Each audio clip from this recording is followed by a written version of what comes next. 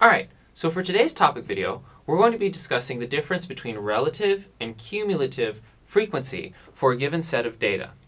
So let us suppose that we had 100 students who needed to attend orientation, and we wanted to track, and it had to happen by the end of the week, and we wanted to track how many showed up on each day, and overall how long it took for everybody to show up. So what we would do is, first of all, we'd need our data. So let's say that on Monday, 24 of the students showed up. Let's say that on Tuesday, 30 of the students showed up. On Wednesday, it's 16, and then on Thursday, it's 18. And then on Friday, 12 of the students show up. So if you add all those up, you should be getting 100. And so first of all, let's discuss relative frequency. We know this is supposed to add up to 100 in total.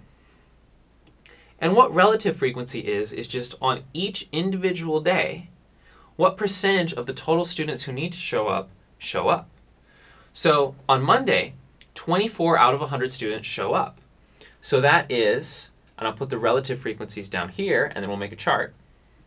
So the relative frequency for Monday would be 24 divided by 100, which comes out to be 0.24.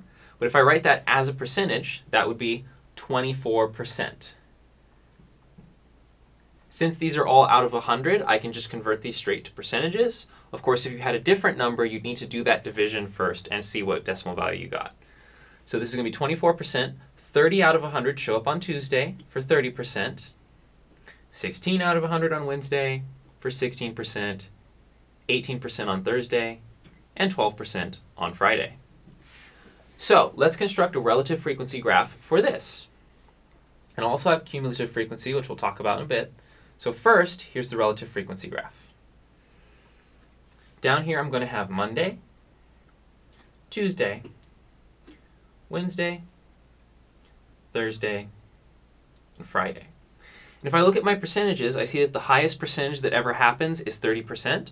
So that's going to be as high up as I go. So I'm going to mark this by fives. I have the room to do 5, so I'll do that.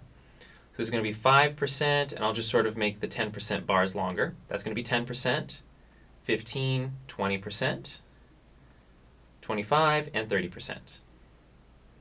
Okay, now let's get to making our graph. So on Monday, 24% of the people show up. So that's going to be about here, right below the 25 mark. So let's go ahead and put that together like that. On Tuesday, 30% of the students show up. That's going to go all the way to the top of our data here. Make that bar. On Wednesday, we only get 16%. So that's going to be just past the 15% mark. There we go. Thursday, we have 18%, so that's a little bit more. And finally, on Friday, we have 12%. So that's going to be just above 10% right here. Okay, so this is the relative frequency histogram, because it's just showing what's the percentage on Monday, what's the percentage on Tuesday, what's the percentage on Wednesday, Thursday, Friday, individually, on their own.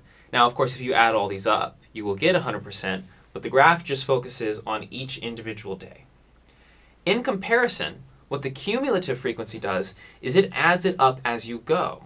And so instead of asking what percentage showed up on each individual day, when I give you a day, I will be telling you the percentage that have showed up thus far. So on Monday, 24% will have shown up. Then on Tuesday, when 30 more show up, 24 plus 30 is 54. Likewise, 24% and then another 30% is 54%. And so I'm saying on Tuesday, 54, or not on, but by Tuesday, 54% of the students who are supposed to appear for orientation have shown up. That means that up to that point, I've gotten 54% of the students. Likewise, Wednesday, 16 show up, so that's a 70% now. So on Wednesday, 16% of the students showed up. By Wednesday, 70% of the students showed up. See how this is going? So on Thursday, we have 18 for 88% altogether. And then finally, 88 plus 12, we're up to 100%. Now let's make the cumulative frequency bar graph. So this one I'm going to need more space for. Let's use, let me just push a little harder here. Come on, give me my graph. And then I'll go ahead and put this axis here. So I'm going to have Monday, Tuesday, Wednesday, Thursday again.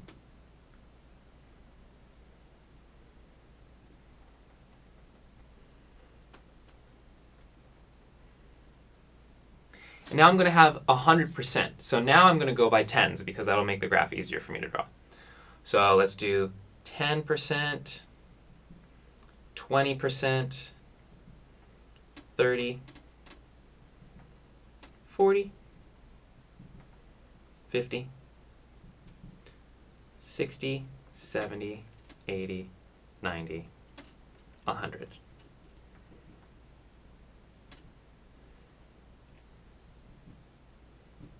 And there we go. Okay, now let's actually plot the cumulative frequency. So on Monday, it's not all that different. We have 24% of the people show up. So that would be about here, just below half, between 20 and 30, so just below 25.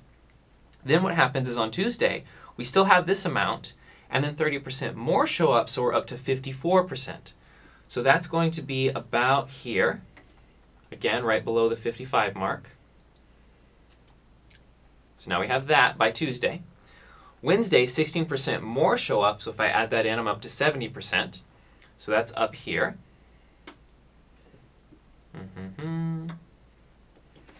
Thursday, 18 more, so 88%.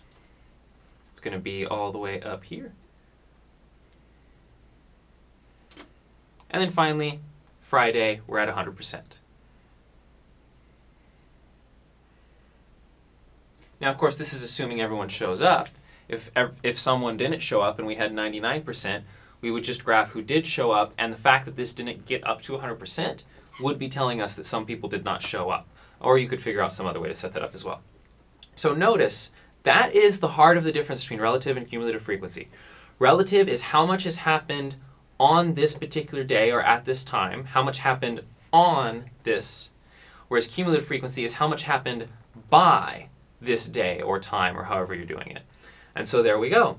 With the idea that we've got 100 students who need to appear for orientation and they all show up on each different day, that is the difference between relative frequency and cumulative frequency for today's topic.